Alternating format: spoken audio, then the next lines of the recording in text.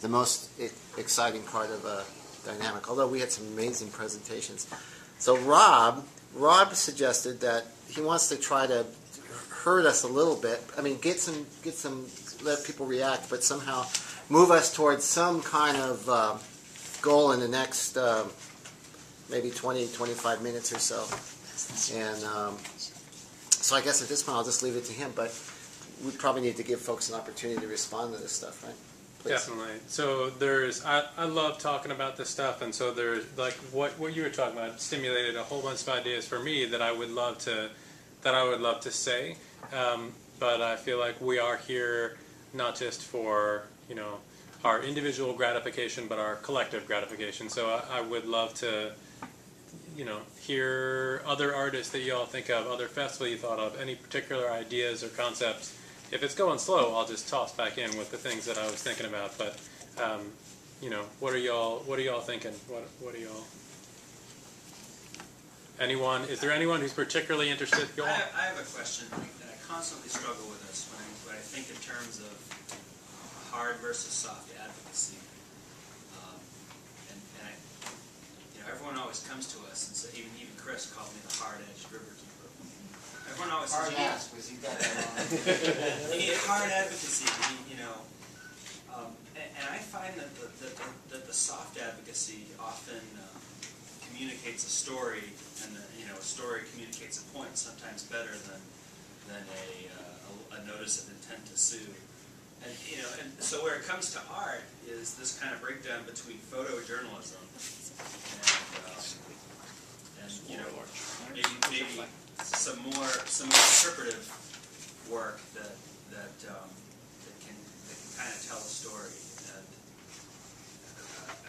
it wasn't. I've done some work with Krista, who you mentioned, and it wasn't Krista. It was another photojournalist, and we were out together, and there was this thing that I really wanted her to capture a picture of, and true to her photojournalistic ethic, she wouldn't move something just a little bit to get it into the frame, so that the whole story could be captured in one picture. If she just moved this one thing one into the right, but she wouldn't do it because she wanted to protect her photojournalistic ethic, and I just and all I wanted to do, maybe that was moving too far into artistry and out of photojournalism, but talk about those two things and how they're both art, but I don't know where the ethics of it sort of where that line is.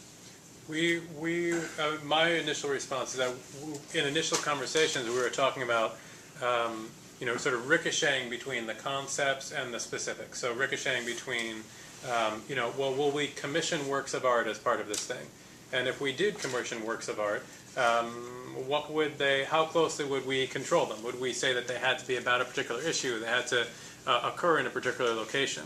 And overarching the thing of what the connection is between a festival like this and activism, I think we can assume that there's some connection between a festival like this and activism, but exactly what those connections will be, we don't know, and it's definitely open, and I know we hope that that in the planning of this kind of thing, we'll continue to engage that question as like a touchstone of, what it is that we're doing with this thing. Do you have any other? It's interesting. I think that deals a lot with Krista's identity, doesn't it? She sees herself as a photojournalist. I think if she responded as an artist, moving that object might not be such a big deal. But this wasn't Krista. This was a classmate of Krista's. You mentioning her made me think of this one moment, and it was a piece of yellow fishing line tangled up in some weeds that was right next to some yellow dandelions. They were the same color, just trying to align it so that they could be in the same photo. But you're right when it comes to the artist's identity and how they think about themselves. So I think the photojournalist's adherence to facts would be very important in that case, and you need to respect it. But if you commissioned an artist to create images for you, then I think you'd have much more leeway. That's why we have artists, yeah. One of the reasons.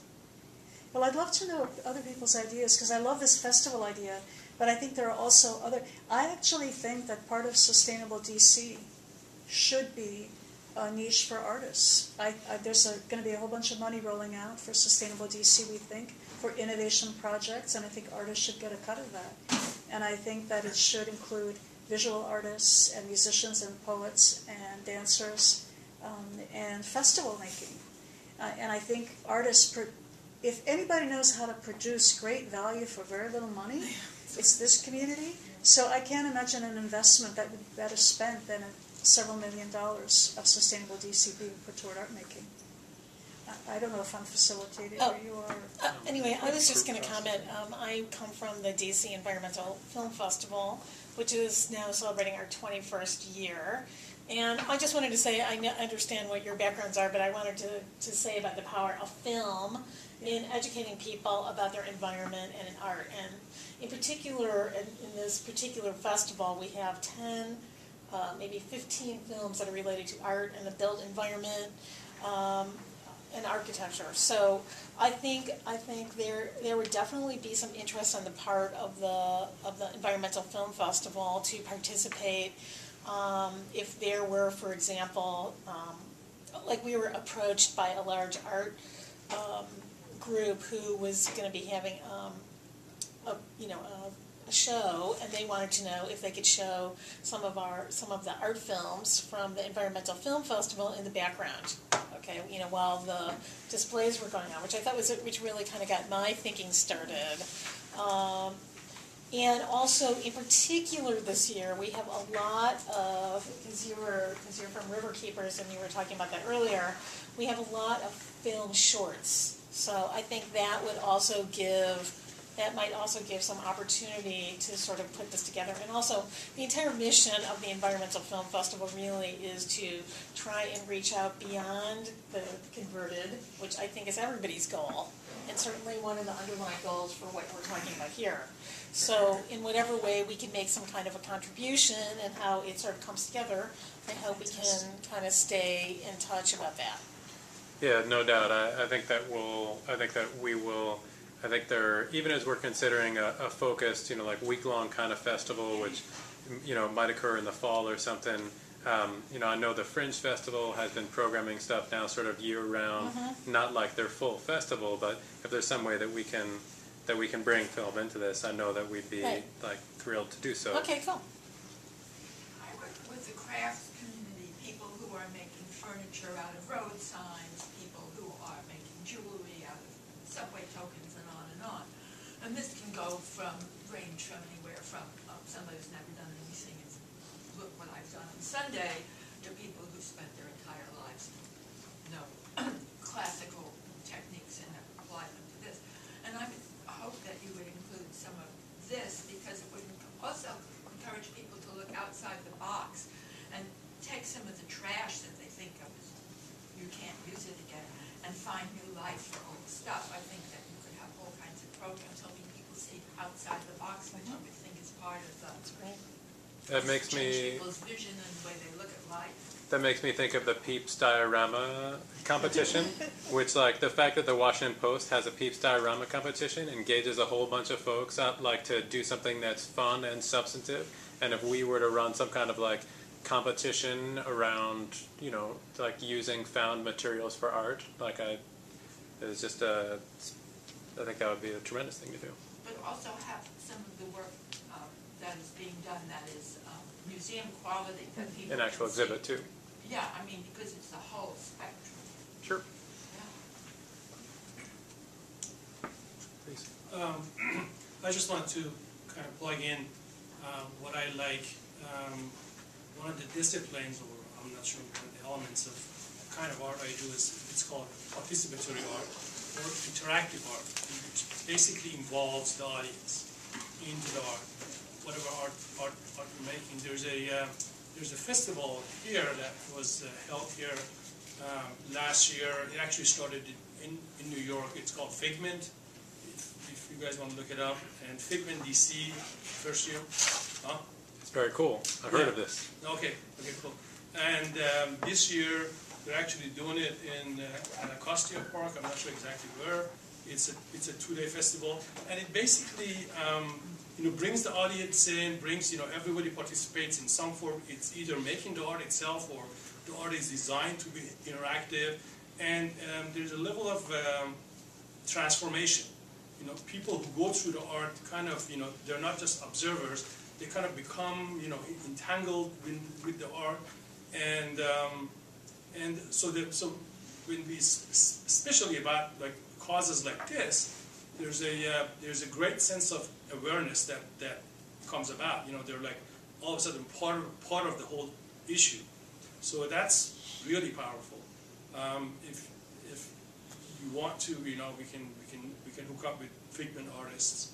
Also, separate from this, I'm sure most of you know, there's Artomatic here in DC. There's thousands of artists involved there, and we could tap into that. I'm actually the director of outreach for, so I'm very thrilled to have an artist here as well. Yeah, so I mean, as an example, last year I did a piece. It was basically a bunch of tree trunks that were tied together from the storm, and I asked people to bring found objects. So whoever found out about this call brought a piece of something, you know, umbrella, chair. And at the end of the festival, which was a one-day event, we had this massive art piece that was made by everyone. And then you know, because I do work with live plants, I actually brought weeds, and so I decorated the whole thing with weeds. It was called Trash and Weeds. And you know, people who had never done art, they were like, wow, this is incredible. It was very, very simple. Extremely simple, but it was just very powerful. I know we had a couple, then we got 1, 2, 3. Jeff, just to piggyback off of that, I'm here because we have projects like that. We also had a project last year that was, I don't remember the name of the project, but it was I Will Read You Stories While We Clean Up the Potomac. Figment DC, well, Figment as a whole, but Figment DC also is a Leave No Trace event, so the environment is kind of inherently part of our mission.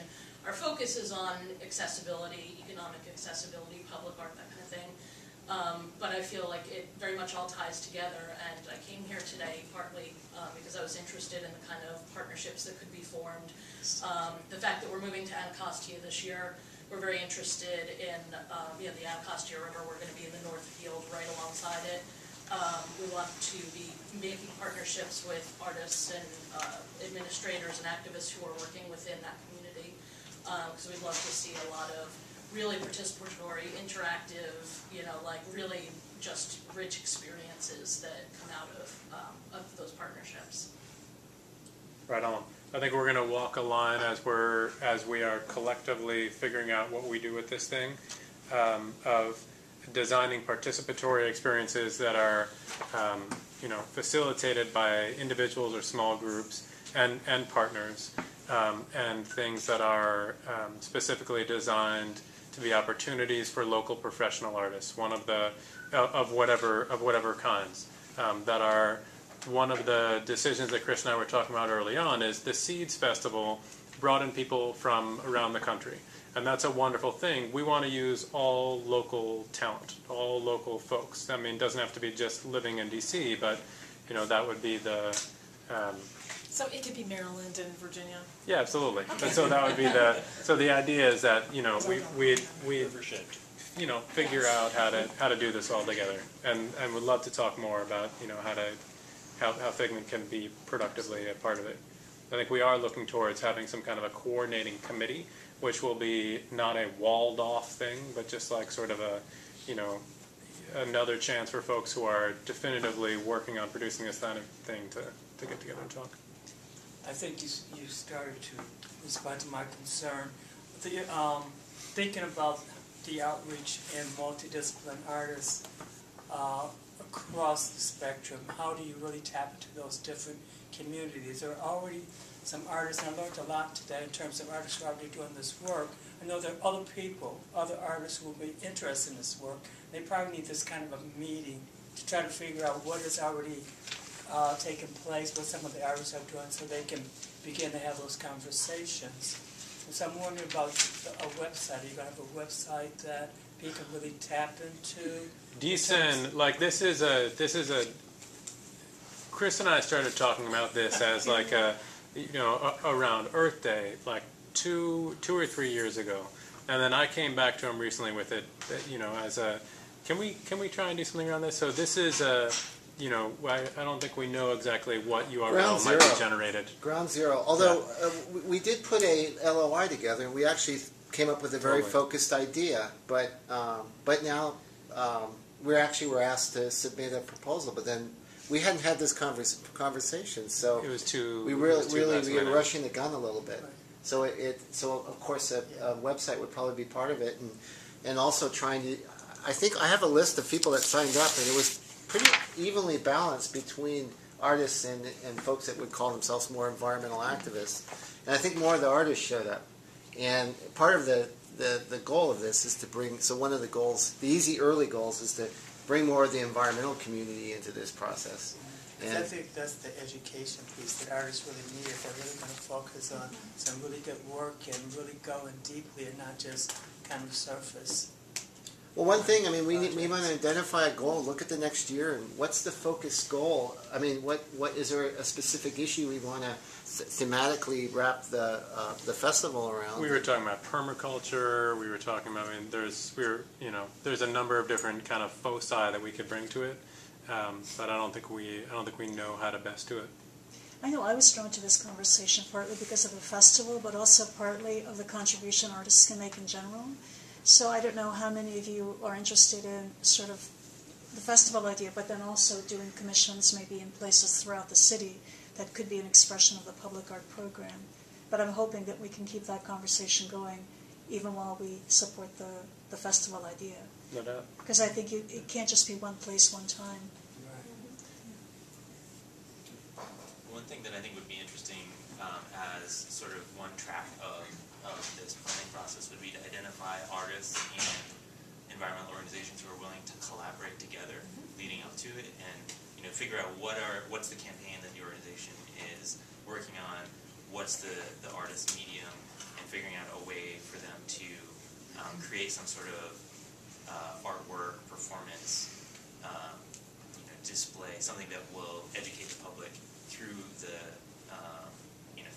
festival itself, and be a vehicle for the organization to continue its work, as well as a vehicle for the artists to showcase their talent. There are two festivals that come to mind when I hear this conversation. One is Earth Day, because I know that was kind of ongoing, and I don't know how strong it was in the last few years. And then the September, the Green Festival. And I don't know if there's a way to team up with those or something else. I think at this point it's all like sort of open conversation. As a working artist, you don't get too far, without thinking about how these kinds of things are going to work into a budget. And so, I think we're right about our time to conclude. But I don't want to not acknowledge that part of the conversations that we're having and trying to figure out, partnering organizations and what different things will go into this. How big a vision should we have versus how focused a vision? Definitely, we're thinking about, how to bring in the funding that we'll need to do whatever it is that we're trying to do.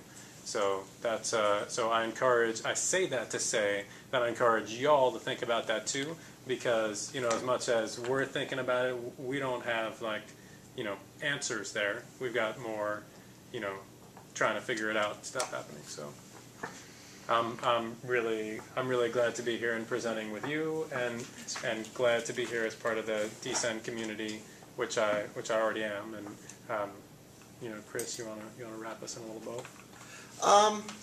Yeah, what I'd like to do, is I just like one last comment in terms of our broad throwing ideas on the wall. Again, I kind of mentioned it. There's the Supernatural Festival. The guy that started the Supernatural Festival, he mixed three things together: beer, the environment, and music. And that sounds like a typical beer festival, right? You see these all over Europe and other parts of the world. But he also then in the last few years he started weaving in the arts community more. not just music, but other forms of art. And all of a sudden, the thing had a solemnness that was kind of that was very envious of, that I don't feel at events that we have here in the U.S. One of my long-term goals is to try to take this idea and then maybe as an offshoot of that down the road of an environmental festival, we actually have our own localized Earth Day. There is no Earth Day for DC, really. I mean, sometimes a bunch of folks show up on the mall, and it's a great thing, and it's important.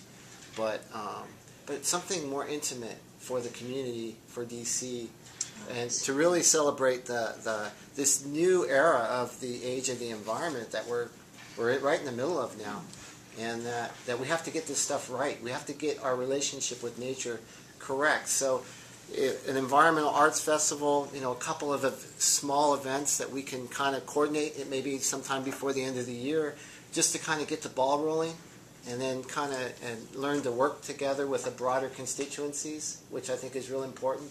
The constituents we have, the environmental community by itself is not enough. We're not getting enough done. And so part of what I'm trying to do is reach out to everyone and everybody.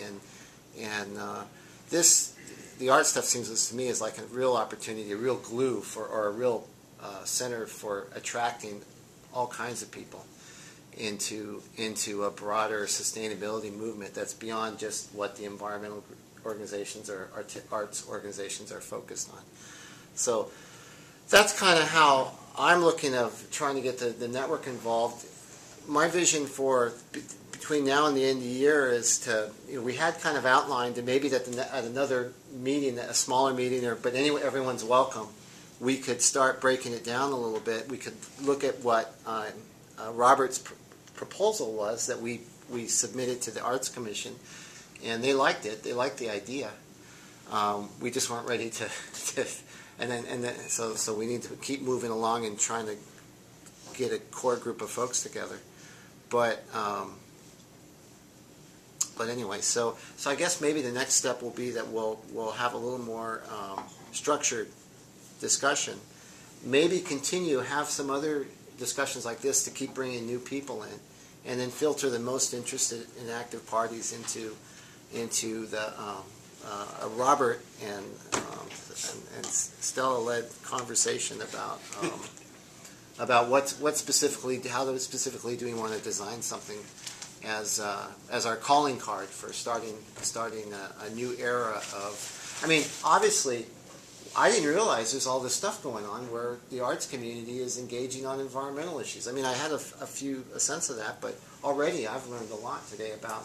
There's all kinds of good things going on. I mean, I knew about the movies and stuff, but anyway, that's all I have to add. Do you want to add to that? No. That's it. Great, thanks. Anything else from you guys? Yes. Yeah. How much time could I get? Just right now? Yeah, I feel something in me that's. Do you have two minutes? Does that work? 2 minutes, yeah. I'm willing. I got 2 minutes. I'm just not sure what to say, but I feel it needs to come out, and it's just something that I'm feeling like I have something to offer, and this is really exciting. This project is. I want to be a part of it. Really, this is.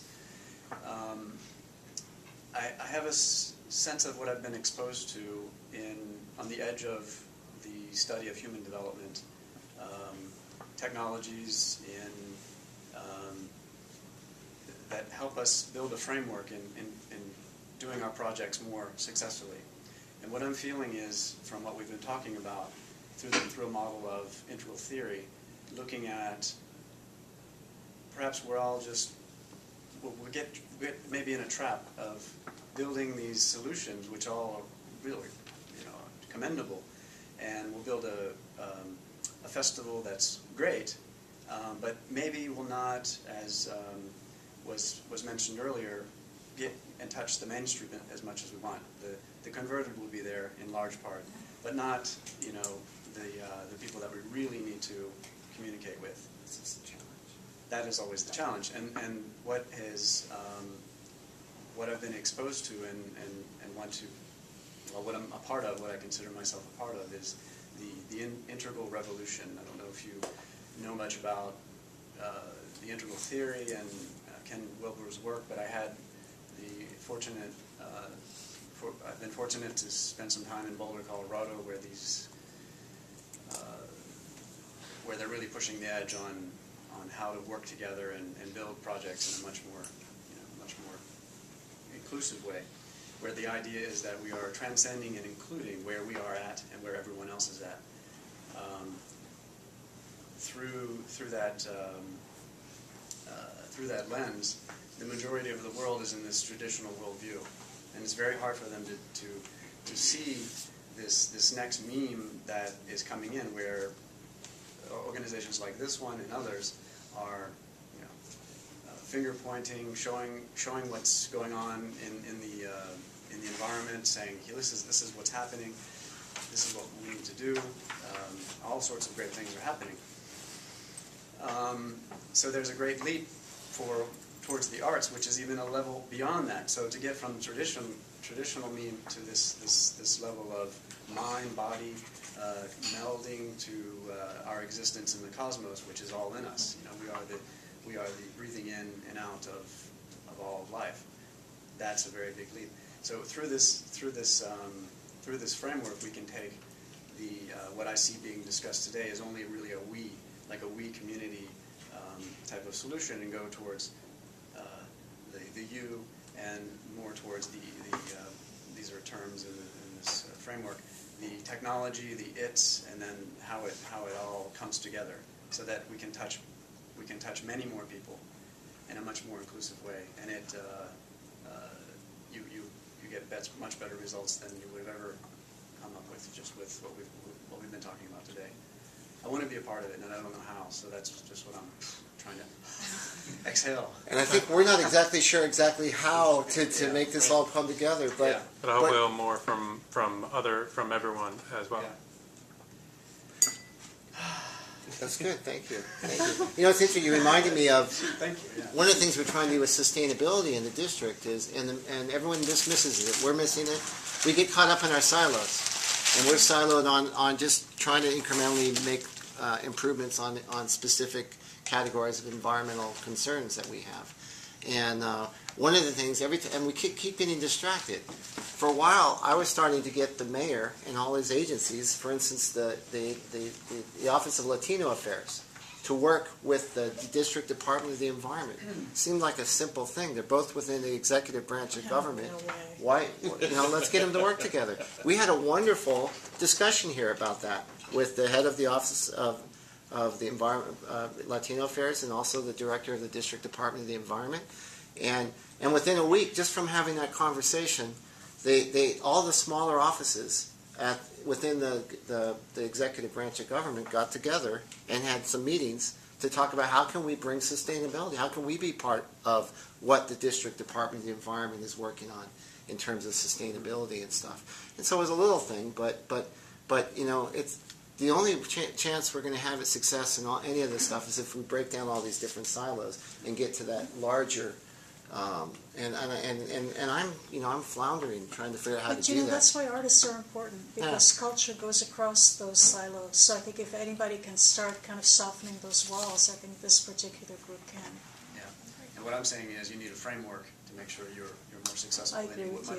Much more successful than you would have been just coming out with this artsy fartsy thing, and it's a festival, it's on the mall, whatever, and it's just attended by the converted.